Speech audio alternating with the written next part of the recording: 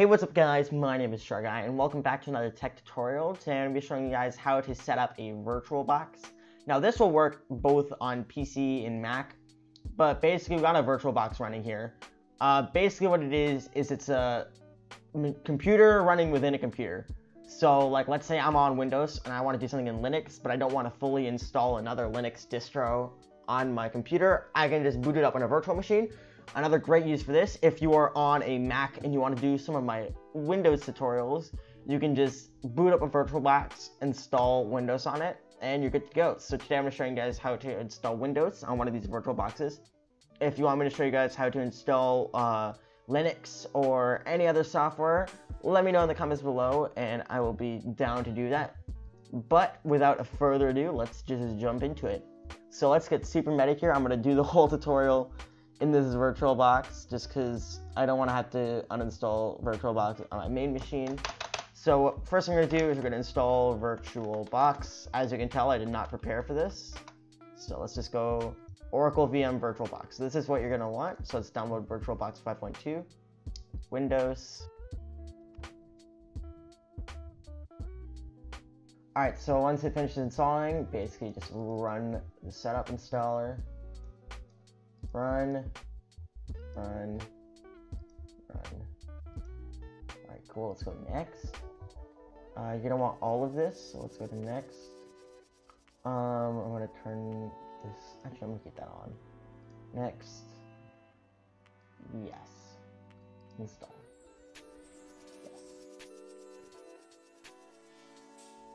Alright, so once you're doing that, you're gonna open up VirtualBox. Alright, back on the main machine.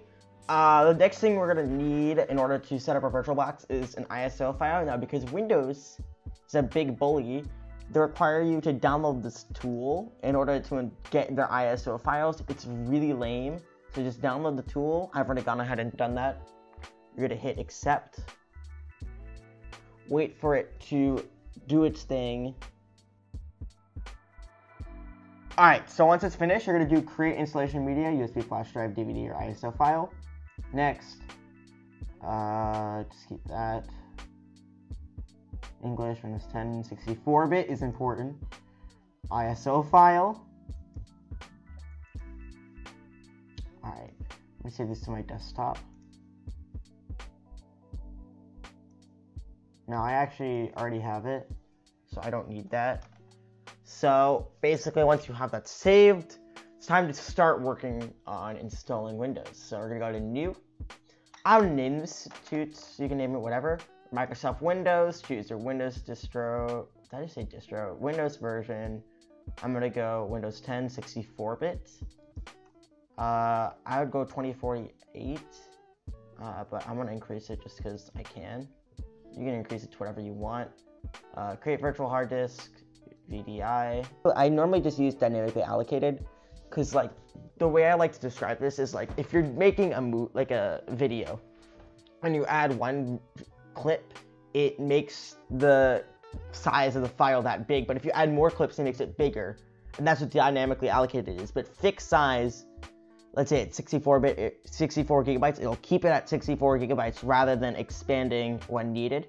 So it just gives you a bunch of other space, if that makes any sense. Hopefully it does. I'm gonna make mine 16 gigs just because I don't really need to use this for anything. Next, I'm gonna go settings, system, processor. I'm gonna crank this up. Make sure it's in the green. Acceleration, no, it's not under there. Go to display, enable 2D video acceleration. Storage, okay, this is the part we're gonna add our ISO. So go to empty, go to this disk, and you're gonna go to choose virtual, whatever, please choose a virtual optical disk file. It's your ISO file, you're gonna choose that. For me, I'm just going to choose my Windows 10, I already have installed. Okay, and start. Alright, so I'm gonna make this a little bit bigger. Now you'll notice how this doesn't expand all the way. We're gonna fix that later, so don't worry. Alright, boom, so we've booted up into the installation pane. So we're gonna hit next, install. Alright, now if you have a Windows product key, you can put this in. I don't, so I'm gonna choose I don't have a product key. It doesn't really do anything, because you can kind of get around it. Okay, so you're gonna want to choose Windows 10 Home. Do not choose Windows 10 S because that's gonna prevent you from installing anything unless you want a system like that. I'm personally just gonna use Home. That's really all I need. Except I'm not gonna read it because I'm lazy. Okay, you're gonna want to go to Custom, select Drive 0, and next. Just let this do its thing. This may take a bit, so just be patient.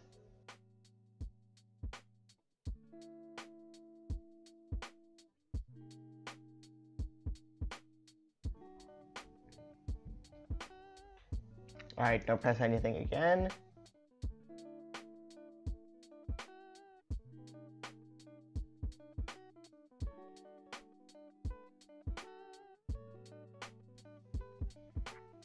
Hi there, I'm Cortana, and I'm here to help. She's like really a little annoying, sign in here, so, a touch of Wi-Fi there, and we'll have your PC ready for all you plan to do.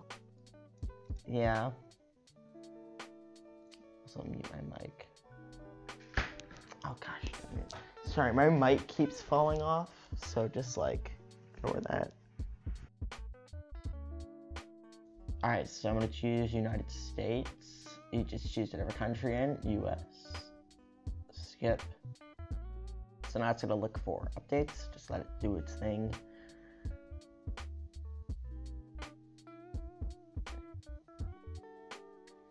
Alright, so I personally don't like to sign in with Microsoft on these accounts. I mean, on like a VirtualBox, so I just prefer to go to offline account.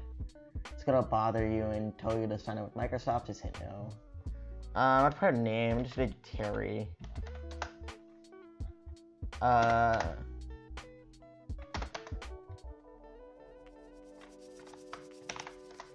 I meant to do, but that's okay. Let's do no to Cortana because, okay. So, all of this, you're gonna want to turn it all off. Don't let it, like, give you, like, Microsoft's recommended things. They're just gonna steal basically all your stuff. So just turn everything off.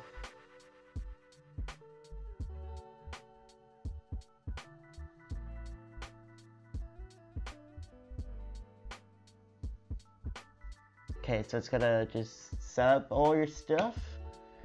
So just let it do its thing. This may take a bit, so just be patient with it.